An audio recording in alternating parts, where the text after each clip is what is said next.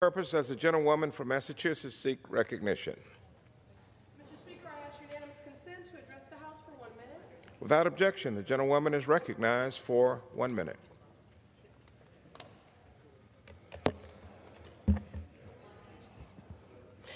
Mr. Speaker, I rise today in opposition to the occupant of the White House. Mr. Trump, you took an oath, just as I did 5 days ago, to protect and defend the Constitution and the American people. Sir, you dishonor that oath. You devalue the life of the immigrant, the worker, and the survivor. I see right through you, and so do the American people. This has nothing to do with border security. Your shutdown, another Trump-generated crisis, has brought a tsunami of hurt to the American people. So today I rise to lift the voices of the unheard.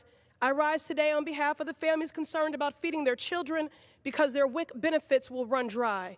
I rise today in solidarity with the thousands of workers with calloused hands and broken spirits working for no pay. I rise today in support of the survivor fleeing violent hands, seeking safety only to find the shelter door locked because of your shutdown. I rise today in support of the American people who believe in the promise of this nation and ask for honest pay for an honest day's work. Today I rise as one and I stand as thousands. Thank you, and I yield back. Members are reminded to refrain from engaging in personalities toward the President. For what purpose does the gentlewoman from Puerto Rico